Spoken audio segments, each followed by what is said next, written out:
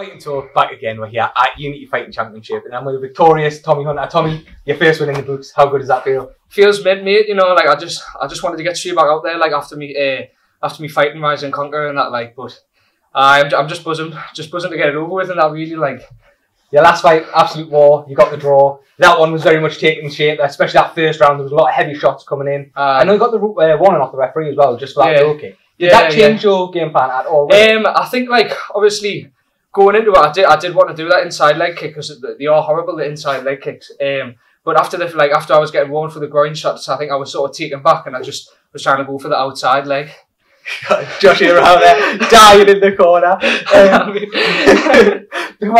That's why I you only just see that. We're gonna show that on camera, like. But I mean,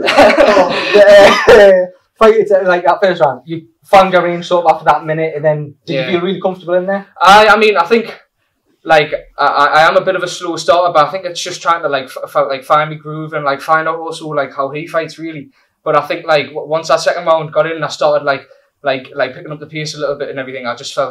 I felt sound like Doubling up that shot, I know you landed it a fair few times to the body, then up to the head. Was that something you drilled with your team, or was that something that came in? I think especially with it being southpaw, it just comes naturally. Like, but being a southpaw, it is easy just to like go to the body and then come back up to the head. And I think like it was just landing sweet, like during the fight, which I was very pleased with. Like, he was fairly in there for a war. We know that you're more than happy to stand and trade with something if you want to. So how much was that then, I guess, in the corner in between rounds 1 and 2, just to calm down a little bit, get the takedown of your own, and then obviously ultimately get the finish the way you did? Yeah, I mean, it was good. Like, I know, like, I started waking up after I took a few shots, like, and realised, like, I actually am fighting, like, but I mean, no, it was good. Like, he's a tough kid, James, you know, he took some solid shots and everything, and like full respect to him, like for taking the fight and that, but I'm just happy to come away with the win, really. Yeah, a nice crowd here as well, coming down from it's a bit of a mission down. Just how nice is that to have in? It's always meant, you know, like all the lads, they'll always come support us, like wherever I really come.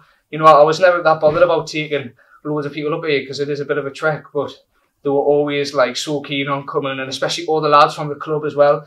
Like, I was the only one fighting out my club, and yet they're still willing to make the trek and pay the money for it and everything. So it's just so nice to have the support from all of them. Finally then, there's not really a mark on you, so what's next? I probably just want to just like, I want to have a few more like, you know, jits competitions, keep myself active and everything, and then I'll probably start fighting again like round like April time, like and then coming up close to the summer and everything. So I just getting started really, like. Perfect. Look, Tommy, thank you very much for your time. Cheers, mate.